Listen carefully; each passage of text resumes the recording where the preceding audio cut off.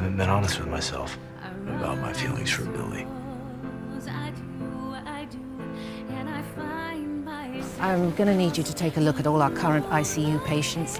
If you have any questions, I'm here to help, or Billie. I'm sure I can manage. It's okay. You knew him long before you knew me. There was already a history. I'm aware.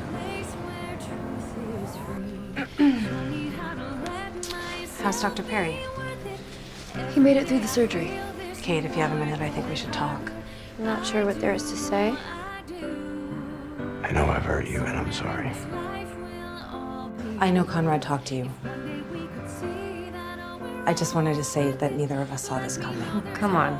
You've been in love with Conrad the entire time I've known you.